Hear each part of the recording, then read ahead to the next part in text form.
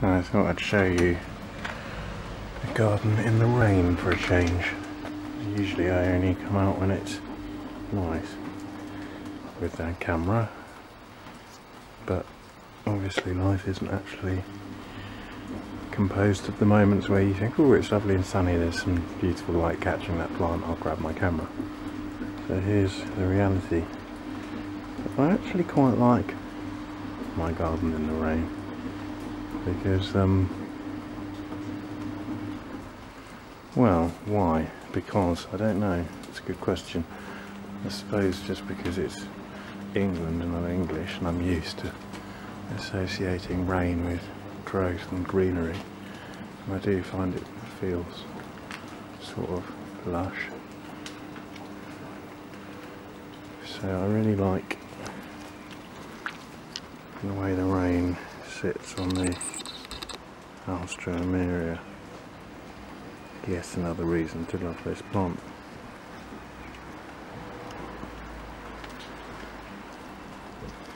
See the results of my weeding the other day. Over here you can see weeding that I still need to do. This Herb Robert is getting way out of control.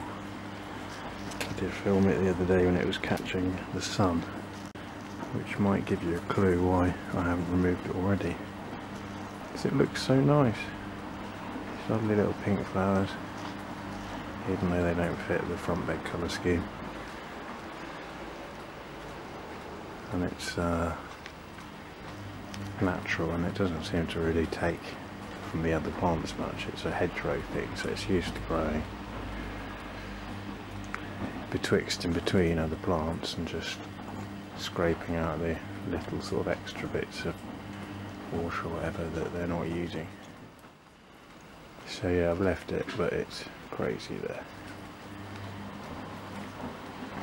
Here you can see I yanked this thing clear from the sage, but I haven't yanked it clear from the rose campion. So there we go, now I have. I'm back. I've got my new Tiarellis, still looking okay, which is good. Old Tiarellis still looking a bit rubbish, at least in the leaf department.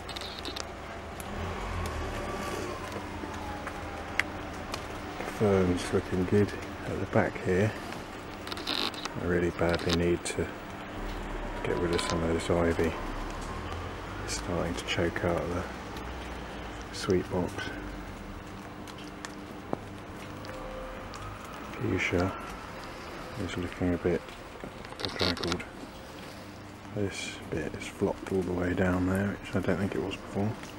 I guess that's just the rain flopping it down. But it does like a decent amount of moisture, so hopefully it'll actually be quite happy about the rain, even though it's flopped it a bit. Down here, I haven't shown you this yet, honeysuckle climber. This is where it got to last year. This is this year's attempt, nearly reaching the trellis. So there we go, garden in the rain.